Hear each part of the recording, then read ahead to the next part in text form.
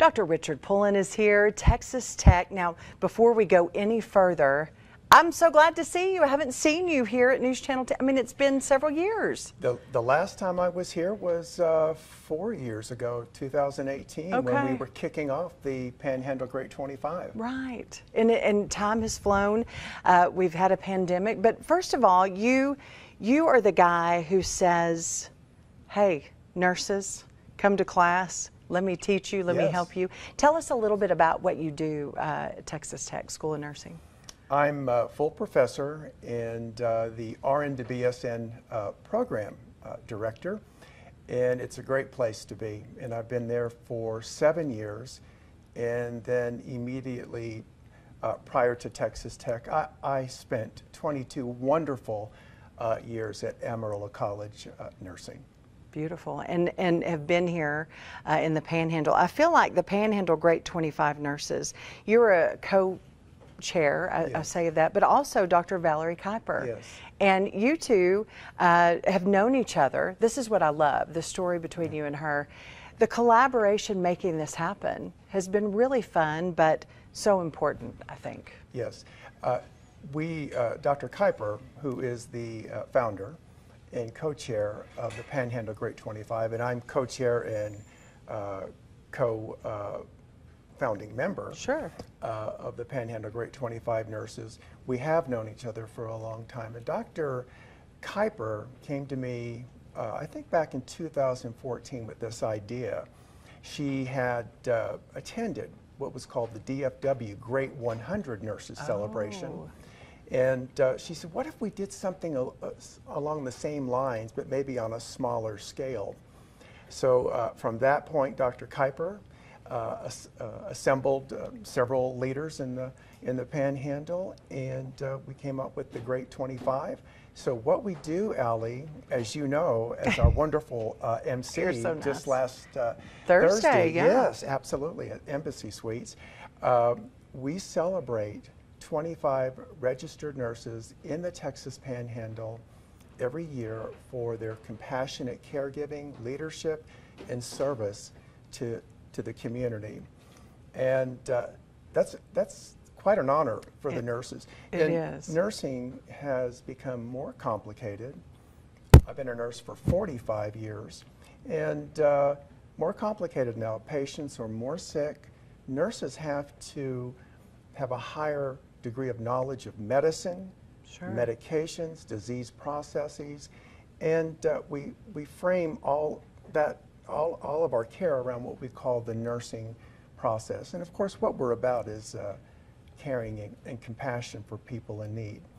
Now, not only do we celebrate 25 registered nurses through the wonderful donations of our sponsors, we are able to, during this celebration, award scholarships to nursing students. This is unbelievable. Yeah, the money that you give. I mean, your sponsors and people.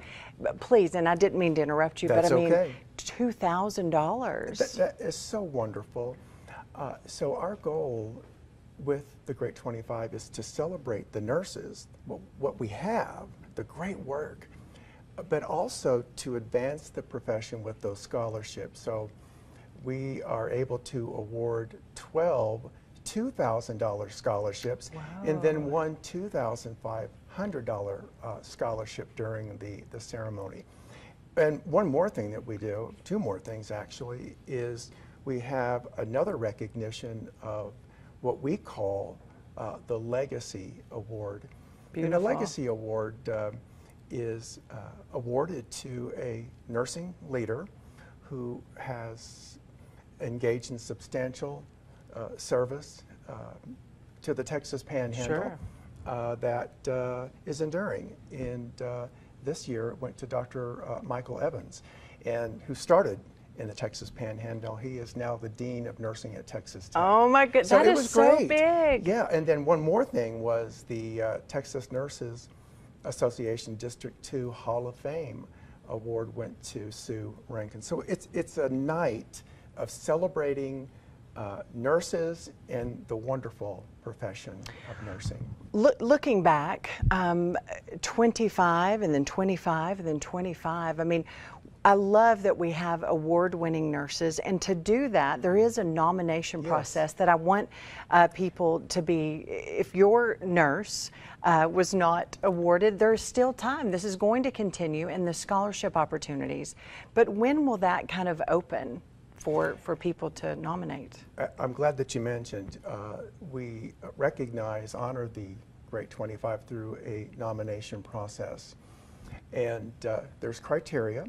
And the nomination process for next year will open up this summer. Oh, okay. So we do have, I would encourage your listeners to, it's great25.com. Okay, The information will be on there. And then the nomination form is on there.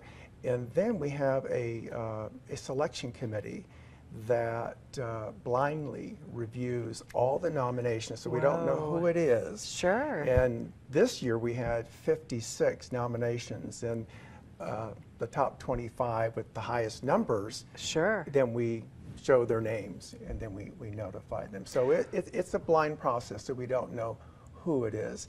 And this year we had nurses that represented many specialty areas, from school nursing to mental health to education to the neonatal ICU, pediatrics. Oh my goodness. So it was wonderful. Well, what I love, what I want to tell folks, we have people, nurses, maybe Hansford County, Sherman County, Potter County. They're all over the Texas Panhandle, and I love that. And I just have to ask you, tell us what our rural nurses, how is that? We need them, don't we? We're in desperate need always, because I feel like our rural towns need help, and so I hope that many will continue, and I know that's important to y'all.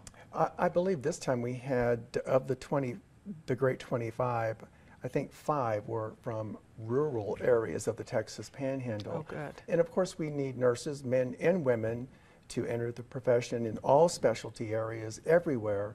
But as you mentioned, there's a special need, particularly in the rural areas.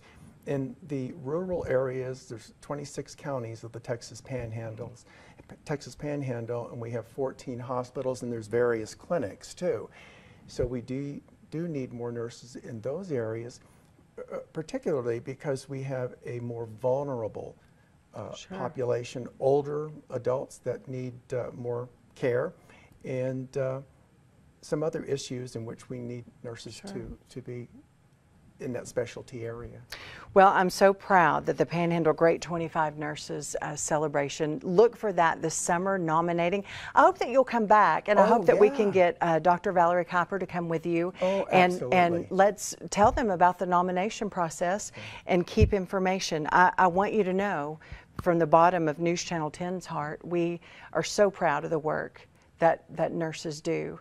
And I know that it has been unbelievable times for nurses, and I just want you to know that really we're so proud of you. And people say superheroes and unbelievable, but really it's true. Well, so please you know are that. very kind, and I think the pandemic has brought nursing to the forefront. Nurses have always been respected.